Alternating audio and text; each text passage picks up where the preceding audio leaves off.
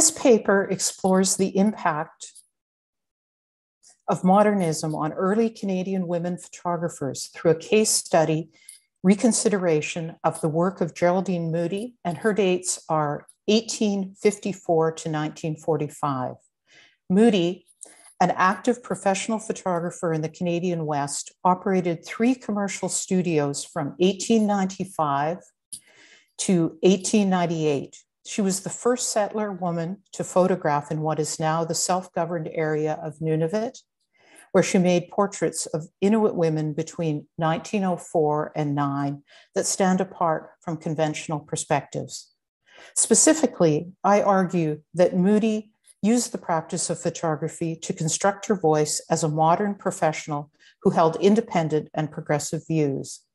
Evidence to support this argument draws upon an analysis of her photographs and writing, some only recently available through a donation to the Glenbow Archives in Calgary. Informed by concepts of narrative, gender, performance, and decolonization, this study draws on a methodology of cultural analysis to consider Moodie's work in its intersections with modernism. Professional photographer and precursor.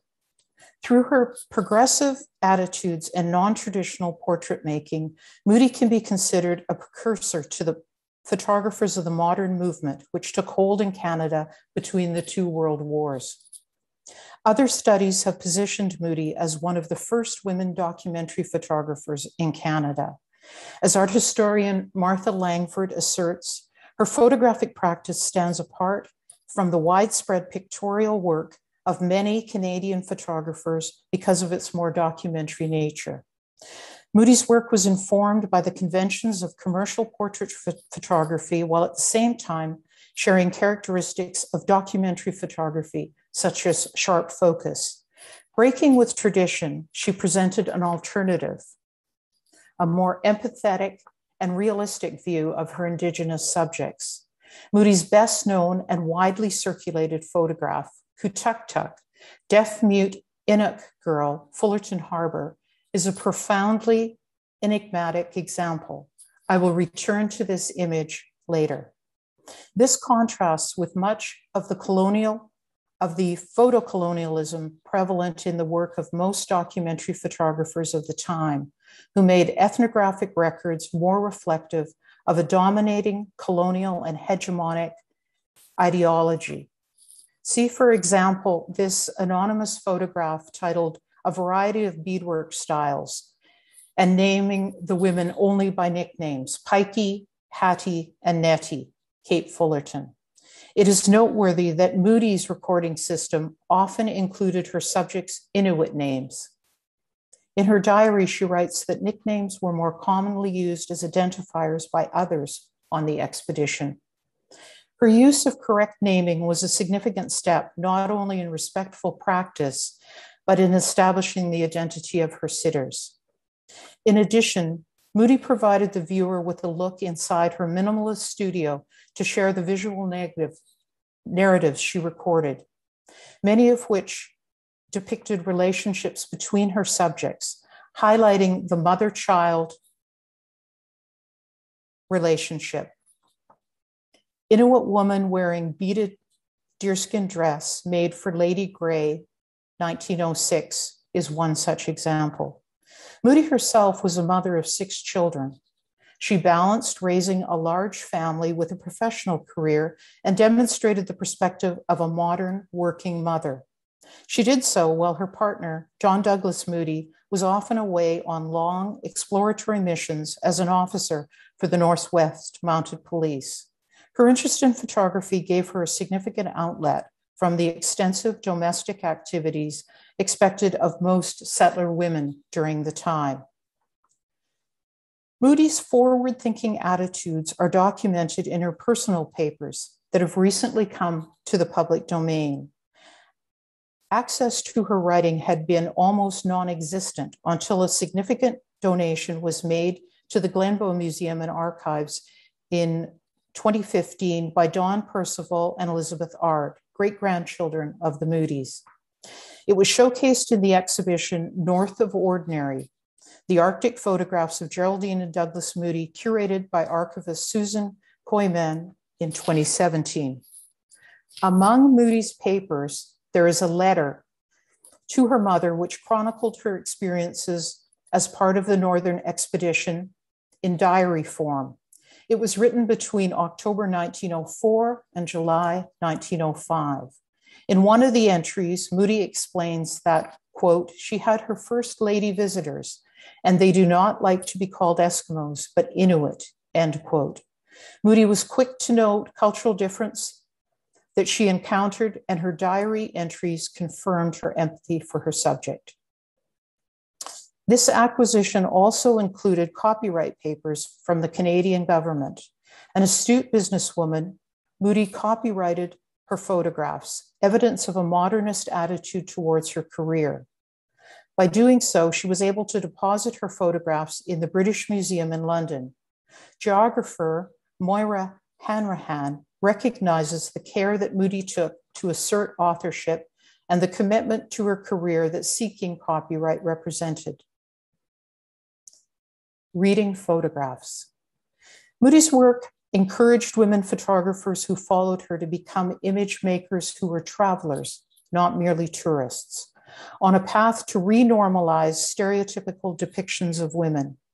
Thus, Moodie used photographs in a way that can now be read as agents of change, informed by concepts including narrative, gender, performance, and decolonization. As feminist, author, and activist Rebecca Solnit has written, quote, we live in a world where unaccountable numbers of women have had their creative and professional capacity undermined by trauma and threat, by devaluation and exclusion, end quote. Moodie's images reflect a desire to share the narratives of the women she photographed. Art historian Christina Huno points to the significance of telling women's stories to change how the past is viewed. Lighting, props, clothing, and backdrops were arranged to support a gendered narrative of Inuit identity. Her collaborative process is apparent in 3 examples of her work, all portraits of Kutuktuk. These photographs tell the story of an Inuit girl evolving from a shy teenage mother to a more self-aware young woman. Here I return to one of Moodie's most compelling portraits, where Kutuktuk's gesture of drawing back the curtain invites the viewer to consider the possibilities that might lay behind it. In a third image, the photographer moves closer to her subject to make a portrait that appears more spontaneous and more modernist in its approach. How we read these images matters. When we attempt to decolonize the visual representation of Indigenous women in the Canadian North, Moodie can be positioned as working in a contact zone that facilitated a transcultural exchange between the surveyor and the surveyed. Her perspective was clearly privileged. However, the images she created speak of personal encounters. As a result, the visual narratives in these photographs are complex.